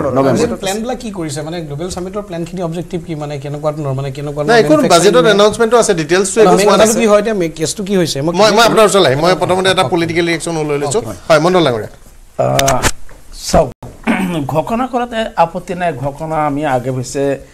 2017 সনৰ পৰাই যদি এই বিজেপি সৰকাৰ এটা কন্টিনিউয়াস 2017 সনৰ পৰা এইটো 2024-25 এৰ বাজেট দাখিল হৈছে এই সৰকাৰ দিনতে 4খন বাজেট মোৰ হাততে ইয়াতে আছে মই প্ৰত্যেকটা বাজেট স্পিচৰ মই গাই দিব পাৰো কিন্তু ইমানখিনি আপুনি সময় মোক দিব নোৱাৰে যে যদি কোৱা যায় যে এনেকৈ 1 লাখ হেৰি নিবনুৱা যুৱক যুৱতীক স্বয়ং আঁচনিৰ দিনত হেৰি স্বাৱলম্বী কৰাৰ ঘোষণা আছিল only 7% মানুহ অসমত পাইছিল আপনি আজি গোয়াল হেৰি 7খন জিলা হেৰি এসপিৰেশনাল ডিস্ট্ৰিক্ট হিচাপে এই আগৰ বাজেটতে ঘোষণা কৰা হৈছে যে অল ৰাউন্ড ডেভেলপমেন্ট কৰাৰ কাৰণে কি কৰিব 7খন জিলা আছিল তাতে বৰপেটা বাক্সা দৰং ধুবুৰী আপোনাৰ হেৰি গোৱালপাৰা হাইলাকান্দি উদালগুৰি এই এসপিৰেশনাল ডিস্ট্ৰিক্ট হিচাপে 2 টকাৰ কাম কৰিছিনে ঘোষণা কিন্তু ধুনিয়াকৈ এটা পৃষ্ঠা ধুনিয়া হৌনি পৃষ্ঠা ইমান ধুনিয়াকৈ কৈছে আপনার 1000 হেৰি বুনিয়াদী স্বাস্থ্য কেন্দ্ৰ হেৰি স্থাপনৰ ঘোষণা আছিল কেইখন বুনিয়াদী স্বাস্থ্য কেন্দ্ৰ এতিয়ালৈকে স্থাপন কৰিছে আপনাৰ 4টা ব্যাটালিয়ন 10টা কমান্ডো ফোৰ্স আপনাৰ প্ৰত্যেকটা হোমস্টেত আপনাৰ হেৰি প্লেগ্ৰাউন্ড কৰাৰ কথা আছিল কৰবাত হৈছে নে বিধায়কসকল আছে নাই হোৱা আপোনাৰ আনকি ইয়াত এইটো হৈছে কৰবাত আপোনাৰ কথা একচুয়ালি 126টা পদ আছে এইটো বাজেটত আপোনাৰ কৈছে যে খেলৰ ক্ষেত্ৰত এই বাজেটত খেলৰ ক্ষেত্ৰত আৰু অসম চৰকাৰ বিৰাট গুৰুত্ব দিয়া বুলি কৈছে কিন্তু খেল মহাৰণৰ যিখিনি পইচা সৰকাৰে এমএলএ ফান্ডৰ পৰাহে লৈছে প্ৰত্যেকটা সমষ্টিত হ'ব দেই ঘটনাত কিন্তু কৰিছে সৰকাৰ আমি আসলে লৈছো কিন্তু সেই তাৰে ৰূপায়ণ কৰাৰ কাৰণে পুঁজিখিনি এমএলএ এলইডিৰ পইচা দিহে সমষ্টি যেটো খেল মহাৰণ সংগীত মহাসংগ্ৰাম এইবিলাক আঁচনি গতিকে আঁচনি ঘোষণা কৰাত আপোনাৰ নামাকৰণ চেঞ্জ হৈ যায় আসাম মালা গোটেই অসমত কভাৰ কৰাৰ কথা আছিল মালাৰে কিন্তু চাইছে মালা হেটো স্টপ কিয় হল এইটো আসাম মালে নাই হোৱা স্টপ হৈছে আপোনাৰ ক'ত স্টপ হৈছে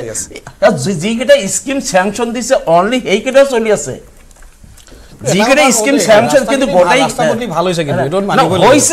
হৈছে কিন্তু এৰিয়া লৈ পলে হৈছে আজি তাৰিখত আপুনি গুৱাহাটীৰ পৰা মানকাছৰ যাব পাৰিবনে ৰাস্তা 50000 কিলোমিটাৰ 1000 কিলোমিটাৰ ভাল হৈছে এই মুহূৰ্তত আজি 7 বছৰ 8 বছৰ গল আপনি এই মুহূৰ্তত গুৱাহাটীৰ পৰা মানকাছৰ জিলা ইন্টাৰন্যাশনাল বৰ্ডাৰ যেটি ইমান গুৰুত্বপূৰ্ণ সদায় সেনসিটিভ ফৰেনাৰ্স হেৰি ইনফ্লেটেশন ইস্যু বিলাক থাকে সেই জিলালৈ আপনি ইয়াৰ পৰা ডাইৰেক্টলি যাব পাৰিবনে কিন্তু আজি বাজেটত মই এটা এনাউন্সমেন্ট শুনিছো মুখ্যমন্ত্ৰীয়ে কৈছে এটা ডাঙৰ অল ওয়েদাৰ ৰুট কৰিব ধুবুৰীৰ পৰা মানকাছৰলৈকে তেওঁ আজি এনাউন্সমেন্ট আজি আহিছে এসুৰেন্স দিয়া নাই আমাৰ ফালৰ কিন্তু বাজেটত যদি কৈছে তেনে হলে আহিছে বাজেটত আহা নাই ডিসকাশনত আজি প্ৰথম প্ৰশ্ন উত্তৰত কৈছিল আমাৰ বক্তব্যৰ উত্তৰত কৈছিল কিছুমান কাম হদনত কোৱা কামবিলাক কৰিব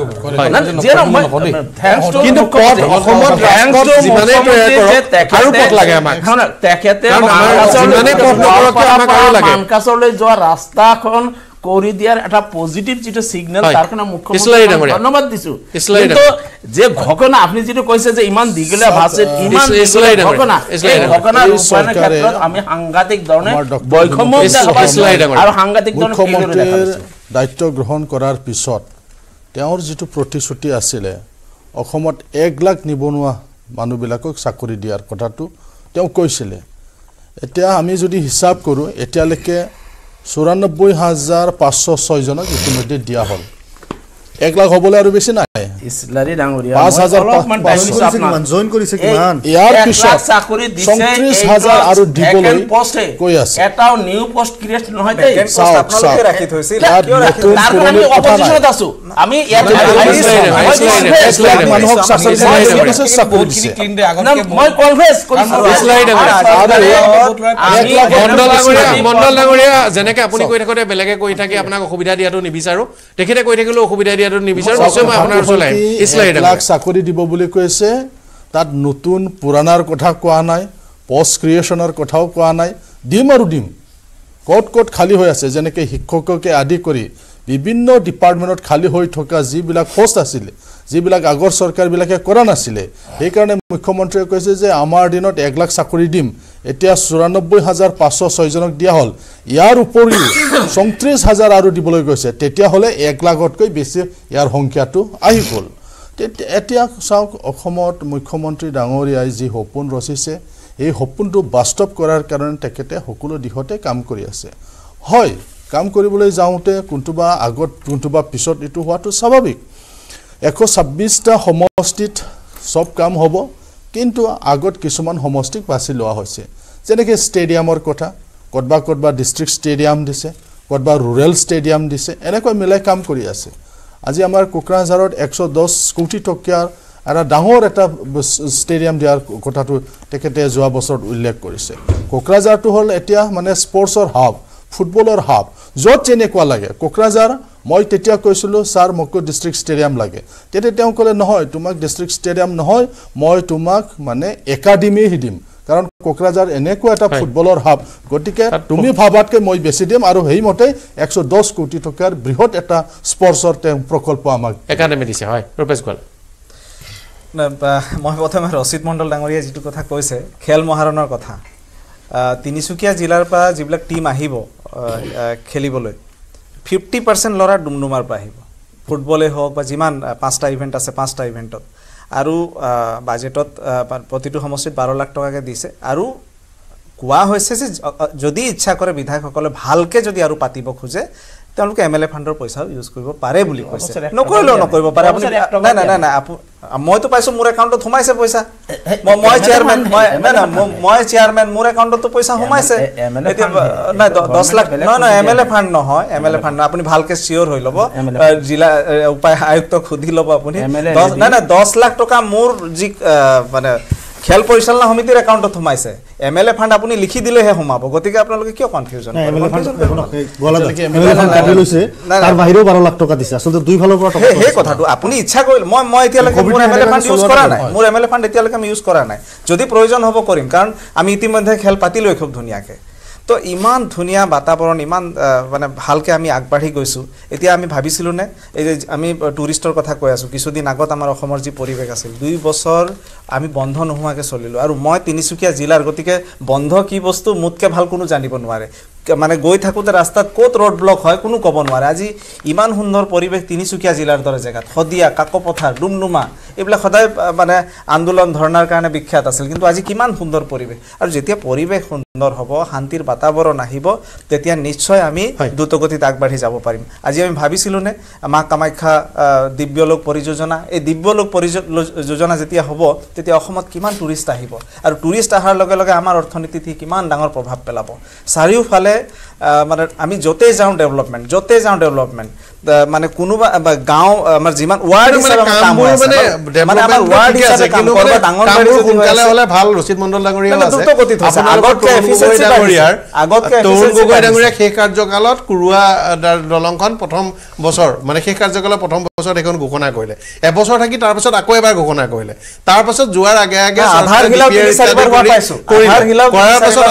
তাৰপিছত এখন চৰকাৰে ঘোষণা কৰিলে এখন চৰকাৰে দ্বিতীয়বাৰ ঘোষণা কৰিলে তৃতীয়বাৰ চাগৈ আধাৰশিলাটো হ'বলৈ গৈ আছে ইমান দীঘলীয়া হোৱা উন্নয়নে কিন্তু আমাক আচলতে বিপদত পেলাইছে আশাফুল হুছেইন ডাঙৰীয়া তো আজিৰ বাজেটখন মই ক'লোঁ যে যিহেতু সন্মুখত লোকসভা নিৰ্বাচন হ'ব লাগিছিল অকণমান নিৰ্বাচন অৰিয়েণ্টেড কিন্তু কিয় বা তেওঁলোকে এই মানে অকমান শিউৰে হৈ আছে নেকি যিমান সিট পাই যাম গতিকে ৰাইজক আৰু বৰ বিশেষ তেল চেল মাৰাৰ প্ৰয়োজনতা নাই সম্ভৱত 26 লৈ তেওঁলোকে থৈ দিছে যে অহা বছৰ বাজেটটো অকমান জবৰদস্ত কৰিম কিন্তু মূলত বাজেটৰ ইমূৰৰ পৰা হিমূৰলৈ যাওক নতুনত্ব একো নাই কেৱল 2-4টা বিষয় এক্সপেৰিমেন্টাল ভাবে তেওঁলোকে ল'ব বিচাৰিছে বানপানীৰ কথাটো যেটো কৈছে যে তেওঁলোকে মহাকাশ গৱেষণা সন্থাৰ তথ্যসমূহ ব্যৱহাৰ কৰিব এইবিলাক কৰি ইমান দিন কৰিয়ে আছিল কিন্তু বৰ বিশেষ ফল ধৰা নাই গতিকে এক্সপেৰিমেন্ট যিবিলাক কৰিছে এইবিলাক ভালকে আগুৱাই যাওক এআইৰ কথা কৈছে এইবিলাক এক্সপেৰিমেন্ট এইবিলাক বাস্তৱসন্মত যে বৰ বিশেষ কিবা তেনেকুৱা লাগা নাই মোৰ আৰু বাকি কৰ্মসংস্থাপন সৃষ্টিৰ কথা থাকিব লাগিছিল আজি যদি ইণ্ডাষ্ট্ৰি হসাকে তেওঁলোকে আনিব পাৰে আমি আদৰণি জনাম ইয়াতে অসমত এটা ইণ্ডাষ্ট্ৰি পৰিৱেশ সৃষ্টি হওক আমাৰ হাজাৰ হাজাৰ নিবনুৱাই আজি ইঞ্জিনিয়াৰিং বা আইটিআই বা অন্যান্য যিসমূহ ডিপ্লোমা লৈ আছে সেই সময়তে কাম কৰিব পৰা নাই বা সেই সময় লৈ তেওঁলোকে বাহিৰলৈ যাবলগীয়া হৈছে একেটা সময়তে আমাৰ ইয়াতে যেহেতু স্কিল ইউনিভাৰ্চিটি হৈ আছে আমি বিদেশী মুদ্ৰা কেনেকুৱাকে আনিব পাৰো সেই কথা বতৰা বতলাকৰ চিন্তা ইয়াতে থাকিব লাগিছিল বিদেশী মুদ্ৰা আনিবলৈ হলে বিদেশী ভাষা জানিব লাগিব আজি ভাষা শিক্ষা বহুত কেইটা মাধ্যমে আজি বন্ধ কৰি দিয়া হৈ আছে লাহে লাহে কিন্তু আজি সেই বিদেশী মুদ্ৰা আনাৰ ৰাস্তাটো ক্লিয়াৰ নকৰিলে আমাৰ ইয়াত আফগানিস্তানত কি হ'ল আফগানিস্তানত তেওঁলোকে ইমান যুদ্ধ বিধ্বস্ত দেশ হোৱাৰ পিছতো এতিয়া তেওঁলোকৰ দেশীয় মুদ্ৰা কিমান দাম ডলাৰৰ তুলনাত কিহৰ কাৰণে তেওঁলোকে বিদেশী মুদ্ৰা তাতে গৈছে আটকাই ৰাখিব পাৰিছে আমি অন্তত বিদেশী মুদ্ৰা ইনকাম কৰি আনিব পৰা এটা পৰিৱেশ সৃষ্টি হ'ব লাগে আমি আলোচনা কৰি থাকিম এটা বিৰতি লৈছো বিৰতিৰ পিছত চৰ্চা অব্যাহত থাকিব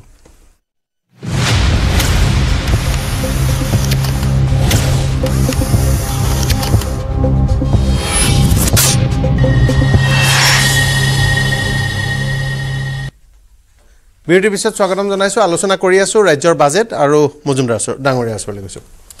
আমাৰ এখন গভৰ্ণমেণ্টে এমপ্লয়মেণ্টৰ কথা পাতি থাকোঁতে নিকা হৈছে আপোনাৰ যোনটো চিলেকশ্যন প্ৰক্ৰিয়াটো বা নিকা হৈছে মূলত বহুত সৰু ল'ৰা ছোৱালী আগতে মোৰ ট্ৰেডিং কৰা ল'ৰা দেখিছোঁ বহুত ল'ৰা ছোৱালী জইনো কৰিছে ভাল চোকা ল'ৰা সেই ক্ষেত্ৰত নকওঁ কিন্তু এটা বস্তু কওঁ যে যোনটো জাতি মাতি ভিত্তি কোৱা আমাৰ চৰকাৰখনৰ কিছুমান ক্ষেত্ৰত দেখা পাইছোঁ যে মই অলৰেডি আপোনাক কৈ আছিলোঁ যে ডিব্ৰুগড়ৰ কিছুমান জেগাত আগৰ 50-60 বছৰ পৰা তাত থকা মানুহ আমোলাবতীৰ ওচৰত এতিয়াও তেওঁলোকে লাগি আছে যে তেওঁলোকে 50-60 বছৰ মানে জাহাজ কোম্পানীৰ মাটি আছে বুলি কয় তাৰপিছত কয় ৰেলৱেৰ মাটিও হয় বুলি কয় তো তাত হেতুৱে যে মই ৰিকুৱেষ্ট কৰোঁ যে 50-60 বছৰতকৈ বেছি আমাৰ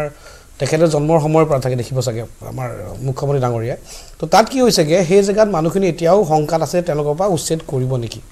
তো জাতি মাটি ভেটি বুলি কওঁ যদি এখিনি খিলঞ্জীয়া মানুহ এখিনি অসমীয়া মানুহ এখিনি মানুহ সংস্থাপন কৰি দিব আপুনি আৱাস বনাইছে ঘৰ বনাইছে বেলেগ মানুহ দিছে ঠিক আছে যোনখিনি মানুহ অলৰেডি 60 বছৰ 70 বছৰ পৰা আছে বা দীঘলীয়া সময় তাৰ পৰা আছে একে যদি মানুহ উঠাই দিয়ে কোন জেগাত সংস্থাপন কৰিব সেই বিষয়ে কোনো ধৰণৰ কমিউনিকেশ্যন নাই আৰু এইখিনি ক্ষেত্ৰত বিভিন্ন ধৰণৰ এতিয়া লিগেল প্ৰক্ৰিয়া চলি আছে তাত অবভিয়াছলি গভৰ্ণমেণ্টে মাত নামাতে কিন্তু যেতিয়া জাতি মাটিৰ ভিত্তিৰ কথা কোৱা যায় যেতিয়া এইখিনি মানুহ যেতিয়া উঠাই দিব লগা যদি হ'ব লাগে তাত ক্লাৰিটি দিয়াটো বহুত দৰকাৰ মানুহখিনি শংকাত থকাটো দৰকাৰ নহয় কাৰণ মানুহখিনি ক'ত থাকিম কিছুমান মানুহ সেই জেগা বাৰী ভাড়া ঘৰ ল'ব লগা হৈছে ভয় কৰে কালিৰ পৰা উঠাই দিয়ে বুলি সেনেকুৱা কিছুমান থাকিব নালাগে কাৰণ জাতি মাটিৰ ভিত্তিয়ে যেতিয়া কওঁ গোটেইখিনি মানুহখিনি জানিব লাগিব কাৰণ এইখিনি আমাৰ পুৰণা অসমীয়া মানুহে আৰু এটা কথা কওঁ গভৰ্ণমেণ্টৰ অবভিয়াছলি কামবিলাক মই এগেইন কওঁ পেৰেলেল যদি আমি চাওঁ এইখিনি ইম্প্ৰুভমেণ্ট পাইছোঁ কিন্তু এগেইন কৈ আছোঁ যোনটো গ্ৰথৰ কথা কৈ আছোঁ 5 নম্বৰ আমি ৰাজ্য বিষয় হ'ব বিচাৰোঁ তাৰ কাৰণে এইখিনি ৱেট এইটো এপ্ৰ'চ দি একজেক্টলি হ'বলৈ পচিবল নহয় সেইটো এটা চিধা কথা হ'ব লাগিব কিন্তু এটা যোনটো সামিটৰ কথা ক'লে যে ডেট কেন বি দ্য কি আৰু যোনটো global investor summit date can B the কি এতিয়ালৈকে হ'ব বুলি মই ক'ব নোৱাৰি কিন্তু তাত আমাক লাগে প্ৰপাৰ ইনভেষ্টৰ আৰু তেওঁ কৈছে ফৰেইন ইনফ্লুজ লাগে ঠিক আছে ফৰেইন ইনফ্লুজ লাগিব FDI ইনফ্লুজ লাগিব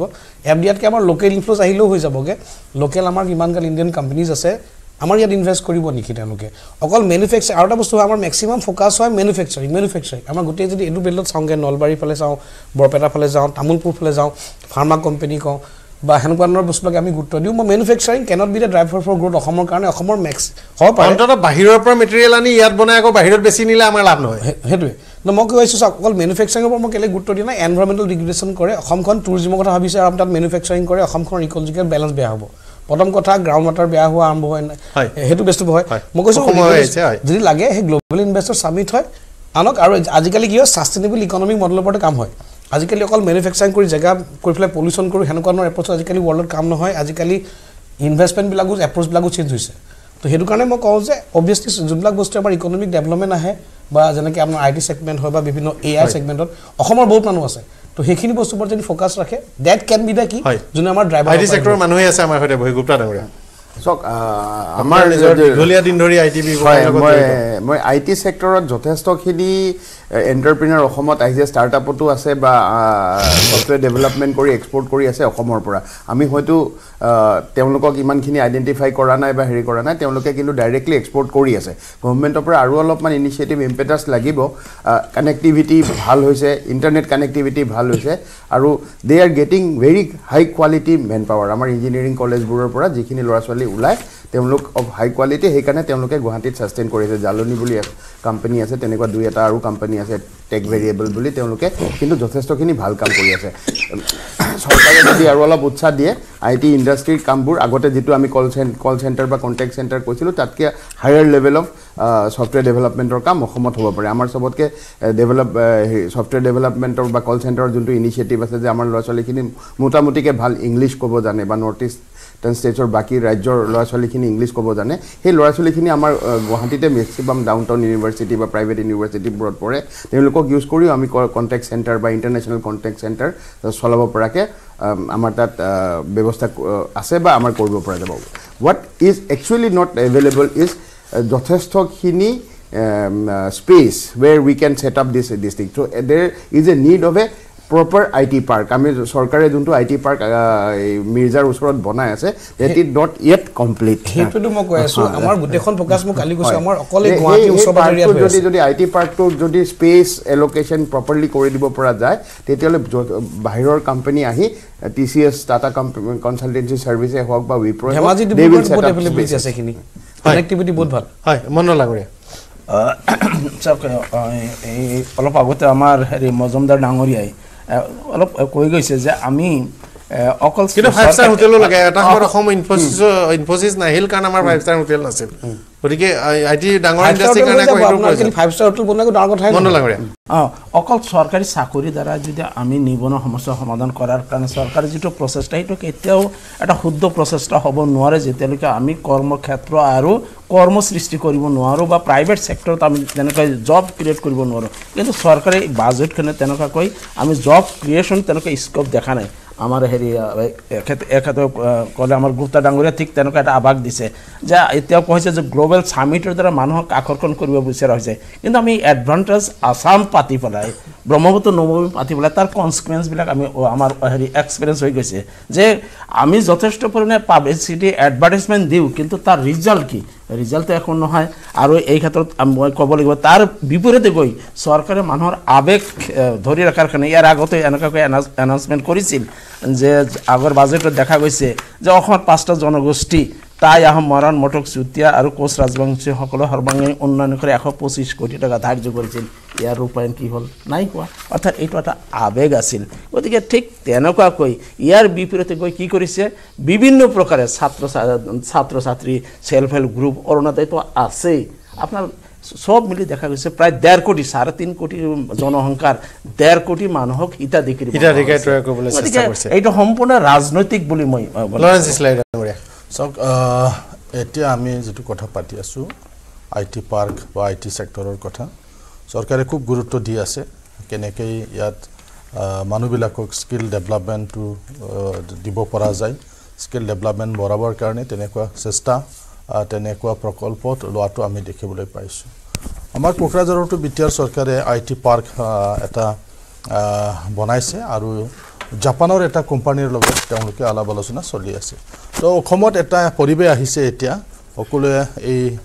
যেটো গুৰুত্ব ইয়াৰ যেটো গুৰুত্ব সেই গুৰুত্বটো বুজি পাইছে আৰু তেনেকুৱা ধৰণৰ চৰকাৰবিলাকে এটা পৰিকল্পনা লৈ আছে টুৰিজমটো এটা ইণ্ডাষ্ট্ৰী ডাঙৰ এটা ইণ্ডাষ্ট্ৰী যেটো আমি আগত ভবা নাছিলে বা তেনেকুৱা অসমত তেনেকুৱা হয়তো পৰিৱেশবিলাকে তেনেকুৱা দিয়া নাছিলে পৰিৱেশ পোৱা নাছিলে বিভিন্ন কাৰণত কিন্তু এতিয়া এটা ডাঙৰ ইণ্ডাষ্ট্ৰী বুলি ক'লে টুৰিজমটো ইণ্ডাষ্ট্ৰী আগত কাজিৰঙাত আহিছিলে কামেকাত আহিছিলে বা 2-4টা জায়গাত আহিছিলে কিন্তু এটা দেখা গ'ল যে মানাহতো বহুত যায় এতিয়া যায় যাবলৈ আৰম্ভ কৰিছে বহুত ডাঙৰ কৰাৰ আৰু বহুত তেনেকুৱা মানে নতুন ডেষ্টিনেশ্যনৰ সৃষ্টি হৈছে যদি আমি অধিক যদি আৰু গুৰুত্ব দিওঁ তেতিয়া হলে ইয়াৰ দ্বাৰাও বহুত টুৰিজম আহিব দেহি বিদেহি আহিব যাৰ দ্বাৰা অসমৰ অৰ্থনীতিৰ ওপৰত ডাঙৰ এটা প্ৰভাৱ আশা বলে কৰে মই আপোনাৰ চলে আশা বলে কৰে সময় হৈ আছে তো আমি সকলোৱে অন্তত এটা কথাত একমত যে অসমখনৰ সৰ্বাংগীন বিকাশ আমি বিচাৰোঁ আৰু মই প্ৰথমৰ পৰা এটা কথাই কৈ আছোঁ যে চিলেক্টিভ এৰিয়াৰ ডেভেলপমেণ্ট এই ধাৰণাটো বাদ দি অসমখনক সঁচাকৈ যদি ডেভেলপড ষ্টেটৰ ভিতৰত এটা ষ্টেট ল'ব লাগে তেতিয়াহ'লে কাকো বাদ দি কাকো লগত লৈ খালি অকলে অকলে আগবাঢ়িলে নহ'ব গতিকে সৰ্বাংগীন বিকাশৰ স্বাৰ্থত চাৰিওপিনে মুখ্যমন্ত্ৰী দেখা উচিত আৰু ডাঙৰ ডাঙৰ স্কিমবিলাক বা আন্তঃগাঁথনিমূলক কাম কাজবিলাক বিভিন্ন ঠাইলৈ লৈ যোৱা উচিত একেটা সময়তে বাজেটৰ ধন কেৱল ৰেভিনিউ এক্সপেণ্ডিচাৰতে অত্যাধিক খৰচ কৰি তাৰ সলনি কেপিটেল যদি ধাৰ লৈ যদি সেইসমূহ যদি ৰেভিনিউ এক্সপেণ্ডিচাৰ কৰা যায় সেইটো এটা বেয়া প্ৰৱণতা আৰু সেই প্ৰৱণতাটো বিগত এই চৰকাৰৰ দিনত আমি সদায় লক্ষ্য কৰি আহিছোঁ আৰু অহা দিনতো তেওঁলোকৰ কিছু দেখা গৈছে আৰু এটা কথা ক'ম যে বাজেটত যিসমূহ ঘোষণা আহে ইয়াৰে 50% কাম হয় আৰু 50% নহয় এইবাৰ আমি অন্ততঃ বাজেটৰ ইফিচিয়েঞ্চি আৰু অধিক বিচাৰিম হয় বিজেপিৰ প্ৰতিনিধি মই আশ্ৰাফুল ডাঙৰীয়াক ধন্যবাদ জনাম তাকে প্ৰকাৰে তেওঁ স্বীকাৰ কৰিলে যে ডেভেলপমেণ্ট হৈছে চিলেক্টিভ এৰিয়াই হওক বা তেওঁ যেনেকৈ নকওক আমাৰ ৰচিদ মণ্ডল ডাঙৰীয়াই যিটো কথা কৈছে যে হেৰি হিতাধিকাৰী সৃষ্টি কৰা হৈছে আচলতে আমি কি বুজাব খুজিছোঁ আজি 2.5 লাখ লোকক নতুনকৈ অৰুণোদয়ৰ যোগেদি সামৰি লোৱাৰ কথা কোৱা হৈছে আৰু মুঠ অৰুণোদয়ৰ সংখ্যা হিতাধিকাৰীৰ সংখ্যা হ'ব 30 লাখ এই 30 লাখ হিতাধিকাৰী কোন হয় আৰ্থিকভাৱে দুৰ্বল শ্ৰেণী আৰু বিশেষকৈ দুটা জিলা খিলঞ্জীয়া জিলা আমাৰ চৰাইদেউ আৰু বিশ্বনাথ এই দুটা জিলাত ৰেচন কাৰ্ডৰ লগত অৰুণোদয়ক লিংক কৰাৰ কাৰণে পৰিকল্পনা চৰকাৰে লৈছে আমি 42 লাখ ৰেচন কাৰ্ড এই কিছুদিন আগত বিতৰণ কৰিছোঁ ৰেচন কাৰ্ডটো কেৱল ৰেচন কাৰ্ড নহয় তাৰ লগত আয়ুষ্মান কাৰ্ডক সংযোগ কৰা হৈছে তো এই আৰু মুখ্যমন্ত্ৰী মহিলা উদ্যমিতা আঁচনি মুখ্যমন্ত্ৰী মহিলা উদ্যমিতা আঁচনিৰ যোগেদি আমাৰ যিবিলাক আত্মসহায়ক গোট এই আত্মসহায়ক গোটৰ মহিলাসকলক মানে শক্তিশালী কৰাৰ কাৰণে প্ৰচেষ্টা হাতত লোৱা হৈছে যাতে আমাৰ গ্ৰাম্য অৰ্থনীতি আমাৰ মহিলাসকলেও যাতে 2 পইচা উপাৰ্জন কৰি ঘৰৰ আৰ্থিক অৱস্থা যাতে সুস্থ কৰিব পাৰে সবল কৰিব পাৰে তাৰ কাৰণে তেওঁলোকৰো যাতে বৰঙণি আহে তাৰপিছত চৰকাৰী চাকৰি আপোনালোকে কৈছে যে গ্লোবেল বিজনেছ সামিটৰ কথা কোৱা হৈছে টুৰিজমৰ কথা কোৱা হৈছে আমি স্কিল কৰিব খুজিছোঁ আমাৰ যুৱক যুৱতীসকলক চাৰিওফালৰ পৰা কাম কৰা হৈছে যাতে আমাৰ ইয়াত নিয়োগ সৃষ্টি হয় বা আমাৰ দুখীয়া লোকসকলৰ উপাৰ্জন বৃদ্ধি পায় প্ৰতিগৰাকী ব্যক্তিৰ উপাৰ্জন যাতে বৃদ্ধি পায় তেনেকুৱাকৈ সকলো কাম কৰিবলৈ নামনি অসমত বিজনেছ চেণ্টাৰ লাগে যোগীঘোপা লজিষ্টিক পাৰ্ক সোনকালে আৰম্ভ কৰিব লাগে আৰু এনেধৰণে যদি অলপ কাম কৰে তেতিয়াহ'লে আমাৰ সুবিধা হ'ব আইটি পাৰ্কৰ লগত এডুকেশ্যন পাৰ্ক লাগে আপোনাৰ যিকোনো ডেভেলপমেণ্ট যদি চাই আইটি ডেভেলপমেণ্টৰ কাৰণে ইণ্ডাষ্ট্ৰিয়েল ডেভেলপমেণ্টৰ কাৰণে লগত পেৰেলেল এডুকেশ্যন পাৰ্ক লাগে সেইটো একচুৱেলি মিচিং হৈ আছে কাৰণ বেংগলোৰ দেখিলে লগতে এডুকেশ্যনো থাকে লগতে ইণ্ডাষ্ট্ৰিও থাকে আপুনি গাজিয়াবাদ যাব IMT গাজিয়াবাদ থাকিব লগতে মেনেজমেণ্টৰ লগতে ক'ৰবাত আমাৰ হিউমেন ৰিচোৰ্চ কিন্তু ক্ৰিয়েশ্যনতো অসুবিধা আছে আজি মই দেখিছোঁ টাটা ইঞ্জিনিয়াৰিং আহিছে ট্ৰেইন কৰি নিছে LNT আহিছে ক'ৰবাত ইনষ্টিটিউট খুলিছে চামিটবিলাকত বহুত তেতিয়া কয় যে আপোনালোকৰ ইয়াত মানুহখিনি নাপাওঁ